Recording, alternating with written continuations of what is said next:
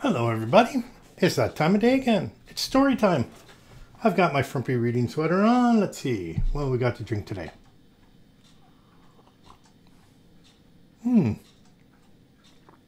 Nice glass of cool water. Get yourself settled, I'll go get the book.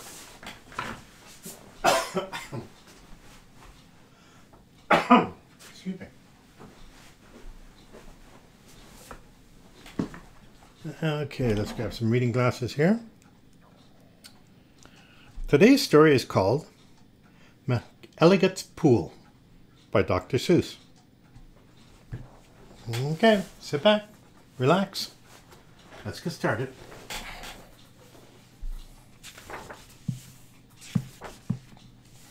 Young man, laughed the farmer, you're sort of a fool. You'll never catch fish in McElligot's pool.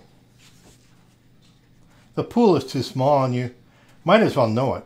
When people have junk, here's the place where they throw it. You might catch a boot, or you might catch a can. You might catch a bottle. But listen, young man, if you sat 50 years with worms and your wishes, you'd grow a long beard long before you'd catch fishes. Answered Marco. It may be you're right. I've been here 3 hours without one single bite. There might be no fish. But again, well, there might. 'Cause you never can tell what goes on down below. This pool might be bigger than you or I know. This might be a pool like I've read in books, connected to one of those underground brooks. An underground river that starts here and flows right under the pasture, and then, well, who knows? It might go along down where no one can see, right under State Highway 203. Right under the wagons, right under the toes, under Miss Umbroso, who's hanging out clothes. It might keep on flowing, perhaps. Who can tell? Right under the people in Sneeden's Hotel. Right under the grass where they're playing croquet. Then, under the mountain, far, far away. This might be a river, now mightn't it be, connecting McElligot's pool with the sea. Then maybe some fish might be swimming towards me. If such a thing could be, they certainly would be. Some very smart fish might point out the way to the place where I'm fishing, and that's why I say, if I wait long enough, if I'm patient and cool, who knows what I'll catch in McElligot's pool. I might catch a thin fish. I might catch a stout fish. I might catch a short or a long, long drawn out fish. Any kind, any shape, any color or size. I might catch some fish that would open your eyes. I won't be surprised if a dogfish appears, complete with a collar and long floppy ears, woofing along, and perhaps he might chase a whole lot of catfish right straight to this place. I might catch a fish with a pinwheel-like tail. I might catch a fish who has fins like a sail. I might catch some fish, some high-jumping friskers. I might catch an old one with long flowing whiskers. I might catch a fish with a long curly nose. I might catch a fish like a rooster that crows. I might catch a fish with a checkerboard belly, or even a fish made of strawberry jelly. I might catch a seahorse. Now, mightn't I? Now? I might catch a fish who is partly a cow. Some fish from the tropics, all sunburnt and hot, might decide to swim up. Well, they might. Might they not? Racing up north for a chance to get cool, full steam ahead for McElligot's pool. Some Eskimo fish from beyond Hudson Bay might decide to swim down, might be headed this way. It's a pretty long trip, but they might. and they may. I might catch an eel.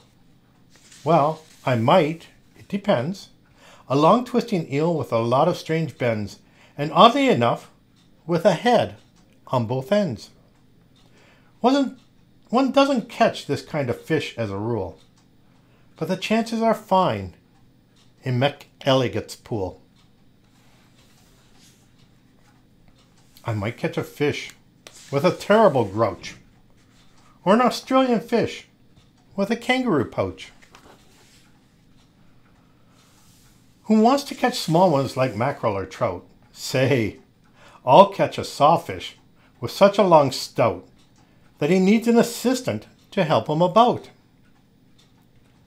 If I wait long enough, if I'm patient and cool, who knows what I'll catch in McElligot's pool?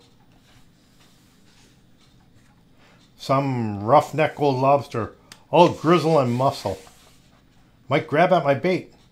Then I would have a tussle. To land one so tough, it might take 2 or 3 hours, but the next might be easy. The kind that likes flowers.